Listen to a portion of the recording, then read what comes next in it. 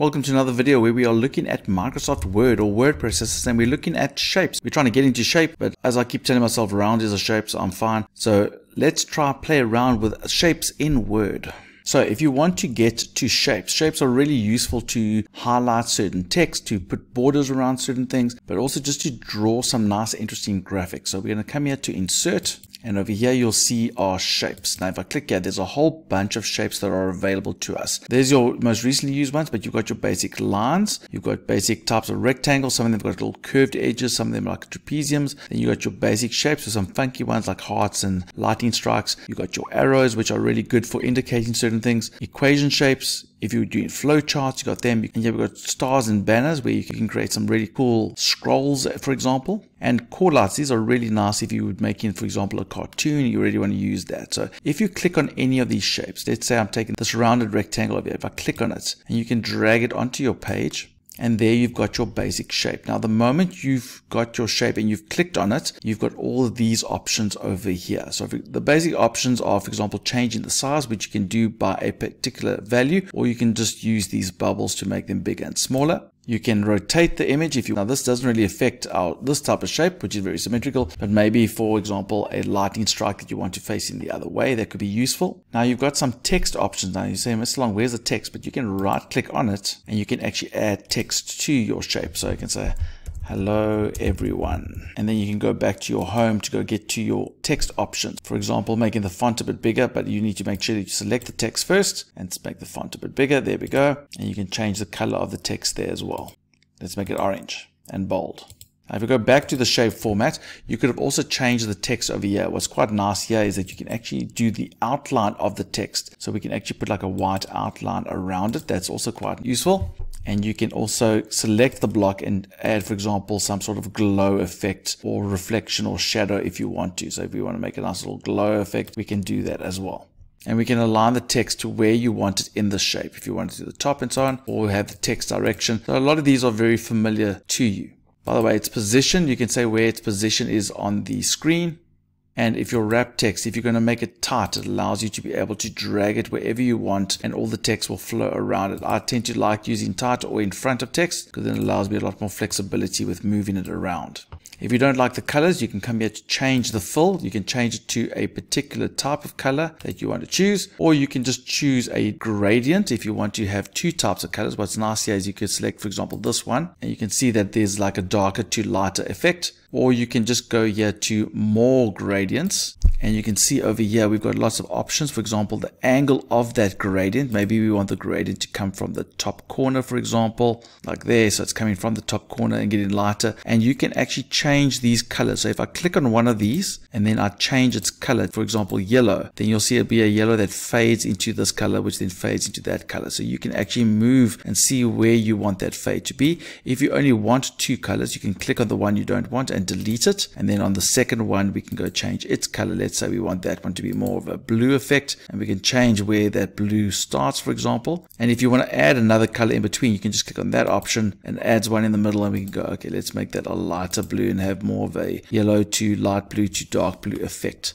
And you can change its position. For example, for that particular one, you can change its transparency and its brightness, which will only affect that particular one. When you click on the others, you will have to reset those ones as well. If we come over here, we can go to the effects of the actual shape. So we can actually put a shadow on the shape. If I do that, you'll see that there's now a shadow around the shape, and you can play around with the others. If I click on this one, it's the layout options of where we want the text to be. If you want it to be in the middle, if you want it to be at the top, for example, you can play around with that. You can also specify the margins inside of that text. So let's say we want the top margin to not be so big. So let's make it a bit smaller, and then you'll see the text gets closer to the top. And you can also click on text options and change the text options here by transparency, the fill color. You can change the outline color over here as well. There's the text effects, and there's the alignment as well.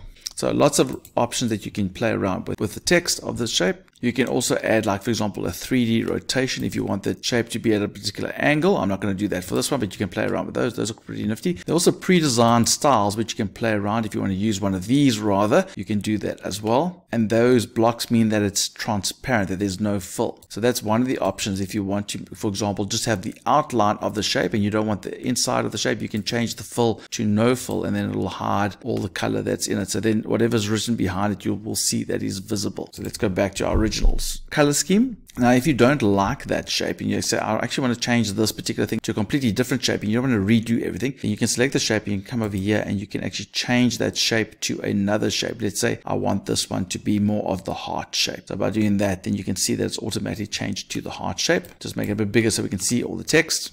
And there we go. So there's our basic shape that we can move around. Now, a lot of the times you're going to be using lots of shapes. So let's say we're going to put in another circle that's over here. And I'll put it over there. And one of the things you can do, we said with the fill, is we can actually change it to a picture. There are textures available that you can use. For example, if you want that particular texture, which is like a picture that's built in. But with the fill, what happens if you want to go find your own picture? So I'm going to go find a picture quickly.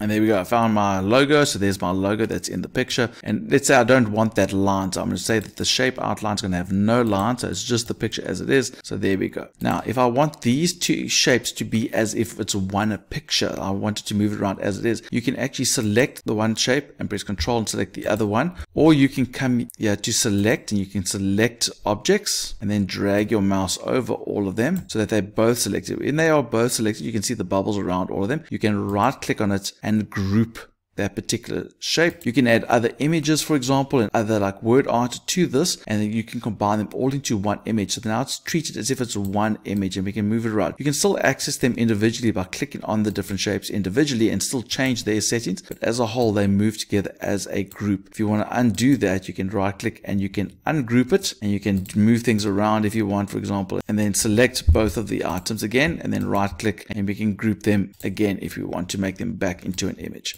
Another option that some people use is if they go insert and they come to shapes, they go to new drawing canvas. So you can actually have this canvas available, which I'm going to make a bit smaller, and you can actually put shapes onto this canvas to treat it as a group. So let's go insert some shapes. We're going to insert a smiley face onto the canvas. We're going to insert some lightning as well, and let's add another one. Let's add an arrow. There we go. So now this is like you grouping it before you group it. So now it's treated as one image.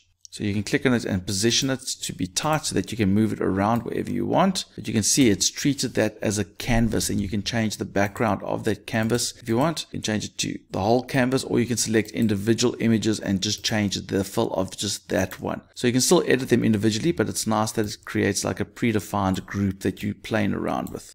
And one last thing, if we insert a line, one of these line options, for example, let's say we're going to do that line and we're going to draw it down like that. So you can play around with the outline. There is no fill to it, but you can play around with the outline. So we're going to make, for example, it's going to be purple, and we're going to change the thickness of that line by changing its weight. So you can make it really thick. All of these options under outline can be done to the outline of any shape as well. So you can actually change it to like different types of dashes and so on, or change what type of arrow it is. If it's a 2 pointy ends or just one, or one in the other direction, or you can use one of these as well. So just remember, with the lines you don't actually have a full option, but you do have all these other options available to you. And the last thing is, just if you take a particular shape and you come here to the shape format and you want to edit particular points, a lot of shapes have particular points on them. So if I want that smiley face to be a bit bigger, you can actually edit that a little bit and actually make that smiley face a little bit more smiley. So there you can see it's a little bit more smiley. You can click on this one as well and go edit its points, and you can actually make those points a bit bigger and more accentuated if you wanted to. So you do have those options if you want to edit the shape a little bit more, but that's only if you really are creative and artistic in how you're going to design your particular shapes.